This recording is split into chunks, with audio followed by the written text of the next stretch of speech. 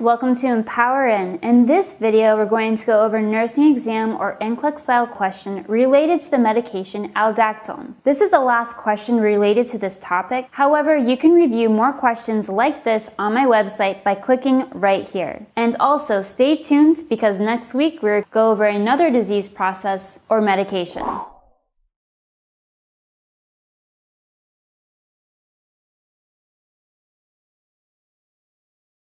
Question number 4. A client has been prescribed Aldactone for the management of hyperaldosteronism. Which of the following statements by the client indicates the need for further teaching?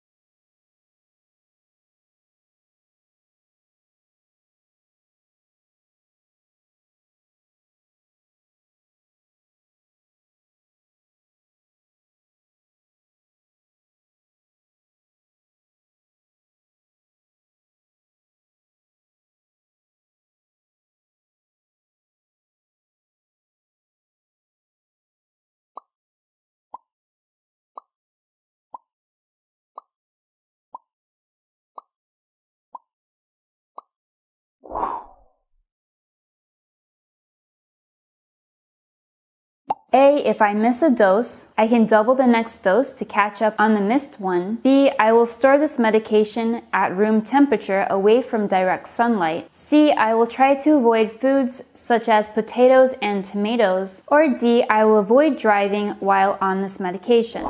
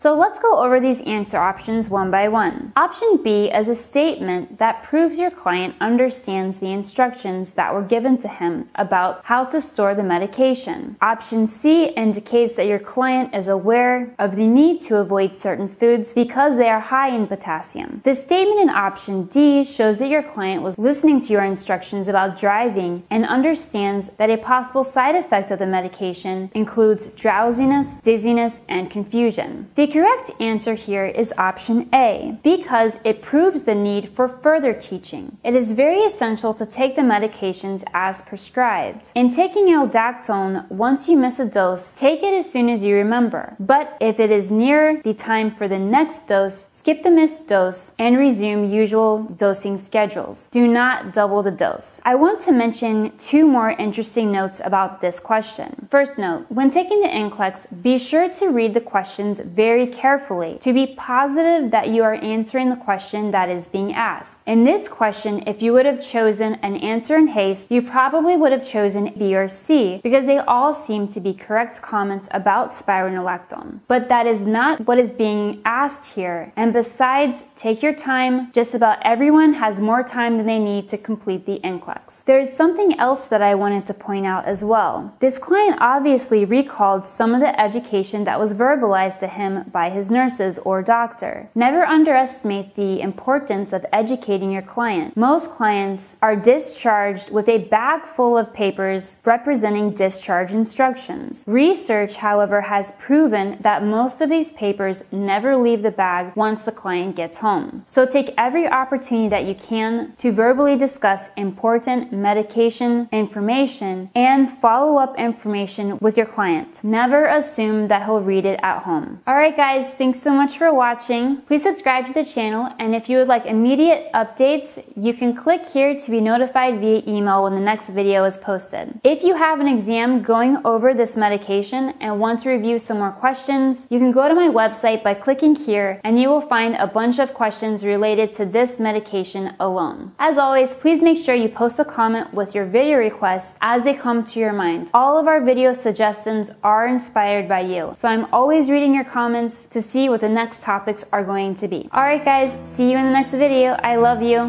Bye.